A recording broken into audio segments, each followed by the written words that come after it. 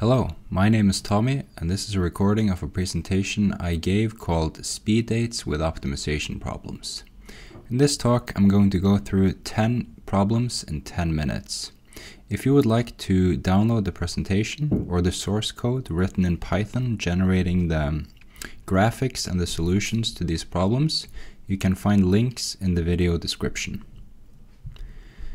There are three phases to working with problems. One is understanding the problem. The second is searching for a solution, for instance, a technology, a snippet of code, or a mathematical formulation that will help you solve your problem.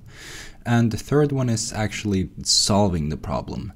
And by that I mean that you're given some problem that no one's really solved before, and you're the first person to actually solve this problem. And that rarely happens. In optimization, there are efficient algorithms, good implementations, and what you often have to do is you have to formulate your problem as an optimization problem, figure out which is the right one, the correct one, and then feed it to an algorithm for a fast and good solution. So let's look at 10 problems. The first one is the paper box problem. You'd like to cut a piece of paper so that you can fold it to a box with no lid, and you would like to maximize the volume. So here we minimize the negative volume, which is the same as maximizing the volume. And this is a high school problem. You take your constraint and you put it into your objective function. Then you differentiate and it gives you the solution. You equate the derivative to 0. And what you find is that the optimal place to cut this piece of paper is 1/6 of the length. The next problem is the industrial box problem. You're given a price for the material of a box, and you would like to make a box with no lid so that the volume is 1 of unit volume, but you would like to minimize the total price. This problem is solved using Lagrange multipliers. So you make a Lagrange function and you solve these equations, and it's a technique that works when you have constraints and you can create a function for you to solve. And this is something that you might learn in college if you're studying economics or math or physics or anything quantitative really. The advertisement problem. Imagine that you're a company and you would like to reach 4 subpopulations: young women and young men, and old women and old men. And for each dollar that you spend, you get an amount of views or impressions. So the TV and the newspaper might have different profiles, and you would like to spend your money so that you reach all 4 subpopulations equally well. One way to formulate this as an optimization problem is to define an error, and then you minimize the sum of the squared errors. And it turns out that this is a least squares problem, and it can be solved efficiently for thousands of variables very easily on a desktop computer. And to your right, you see the solution. We reach old men more than we reach young women, but we get pretty close with all 4 subpopulations. The constraint advertisement problem. This is identical to before, with the exception of an additional constraint. We now only have 1 unit of money to spend in total. So same problem, but there's a constraint on money, so it's more realistic. And this is solved using Lagrange multipliers and linear algebra. You get a set of equations which you have to solve, and again, it's pretty easy on any computer to solve this with thousands of unknowns. It's really no problem. It runs in cubic time in n. If n is the size of your matrix, basically. The worker assignment problem. You want to assign 4 workers to 4 tasks, given a matrix specifying to which extent the workers enjoy the tasks. So one approach is to go through workers one by one and give them in order the tasks that they enjoy the most. And this gives you a total satisfaction level of 19. And if you think about it, the solution space grows really quickly. If you have 4 people, then the first person has 4 options, the next one has 3, the third one has 2, and so forth.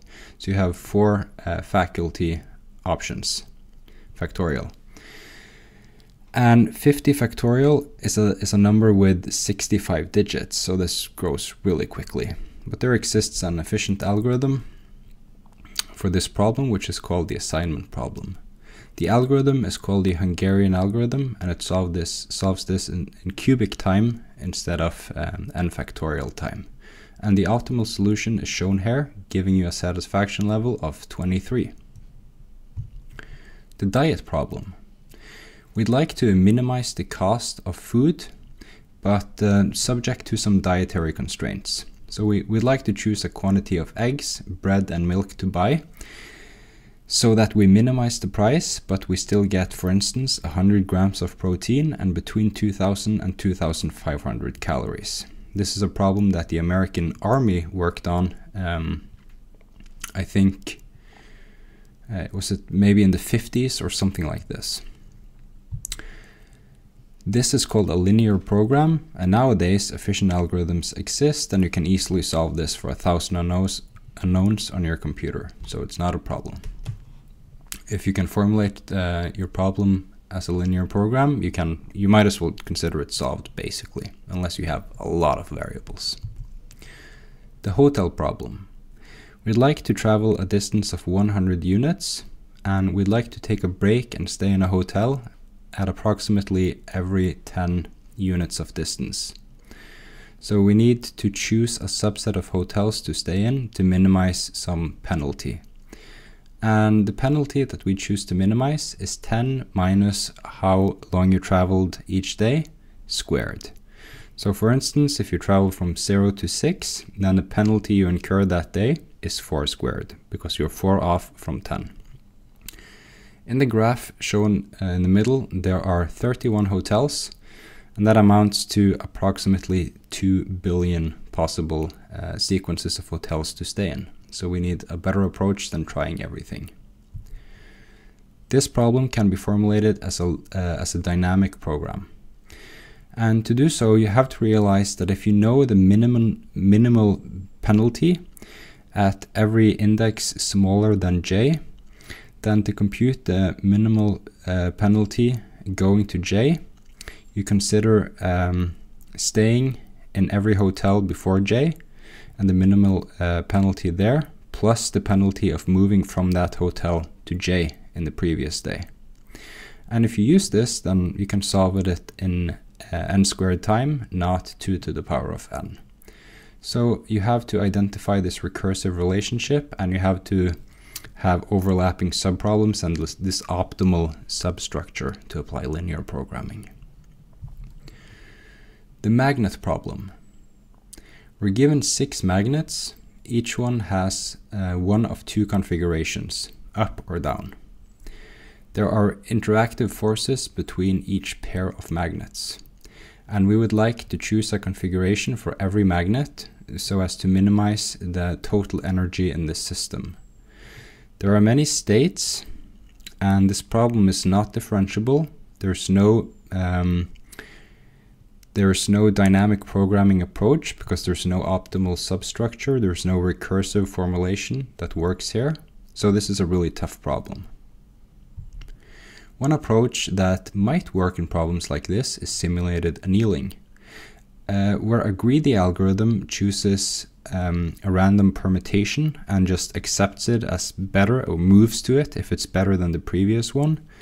Simulated annealing will initially allow worse solutions.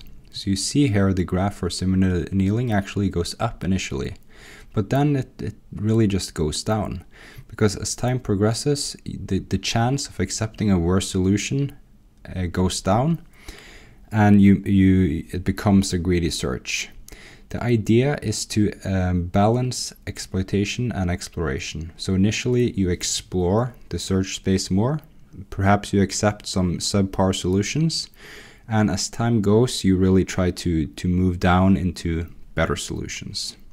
This is a meta-heuristic which works for many problems, and here it's actually worse than the greedy algorithm. So not always perfect, but it can give good results in problems that are kind of like this. So it might be worth trying.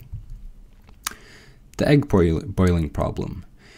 Imagine that you have an egg and you would like to figure out what the perfect boiling time and cooling time and the amount of salt is. So you have this satisfaction, this quality of an egg, and you would like to maximize it or minimize the negative.